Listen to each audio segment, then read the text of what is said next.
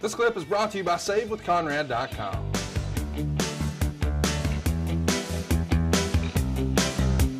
Leg. I'm going to play the audio here. Track it. Chicken wing, the double arm chicken wing. He's got him. He fell back. Can't hold him. He's got Flair. He's got Steamboat. Flair had Steamboat's shoulders to the mat. Steamboat has won it. Steamboat had Flair's shoulders to the mat. He had his shoulders to the mat.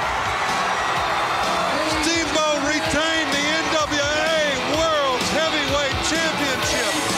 What a great... Wow. I love the controversy at the end of the Clash of the Champions there from New Orleans. Terry Funk on the call with Jim Ross. We know what's going to happen. You know, that's match 2 of the 3-match trilogy. Right. Flair definitely had his foot on the ropes. It was a 2 out of 3 falls match. Here we go. Here's JR. Let's track it. Here on Superstation TBS for a very special edition of World Championship Wrestling.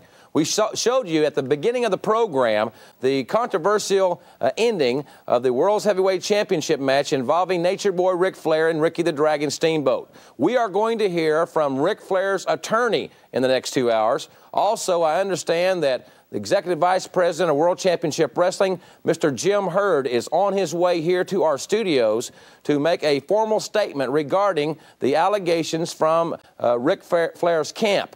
We're also going to show you how the new World Tag Team Champions, Dr. S.D. Williams and Mike Rotunda, were crowned. That match did not end without controversy either.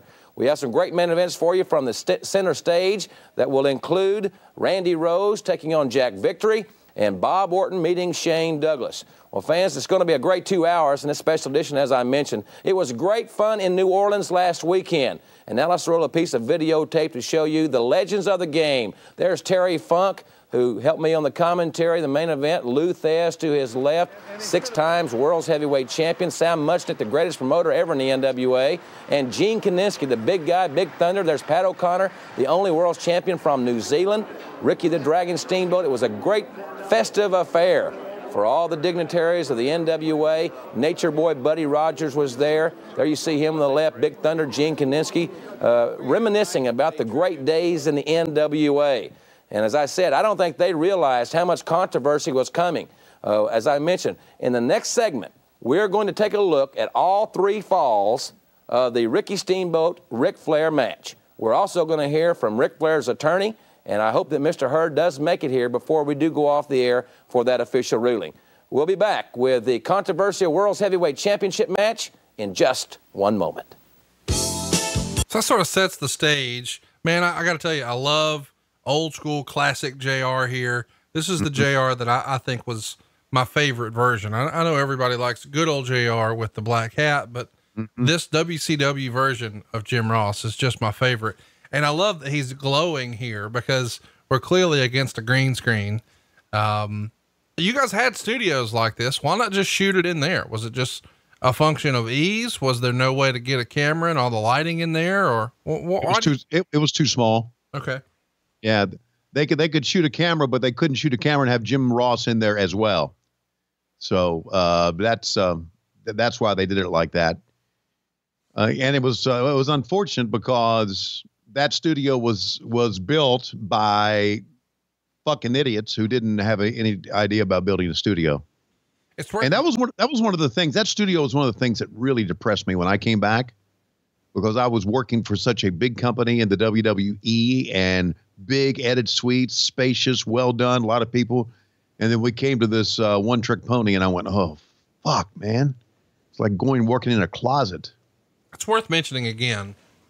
You're not here during this era of WCW. Right. Of course, the best content they ever produced happened when you weren't there, 1989. Coincidence? I think not. But still, this is head to head with WrestleMania 5, what we're watching here with Flair and Steamboat. Of course, that is main evented by the Macho Man Randy Savage defending his world title and the honor of his companion, Miss Elizabeth, against the immortal Hulk Hogan. And we know Hulk Hogan's going to come out on top. It's going to set all kinds of records for the company. 1989, such a big year for the WWF. But creatively, as far as, you know, the matches, bell to bell, nobody could hold a candle to what you guys were. Hey, it's Conrad Thompson. Thanks for checking out the podcast here on YouTube. Be sure to hit the subscribe button and the notifications bell so you get a notice anytime we upload some new content. And go save yourself some money right now. If you're in a 30-year loan or you have credit card debt, it's not a matter of if I can save you money, it's a matter of how much. Find out right now for free at SaveWithConrad.com.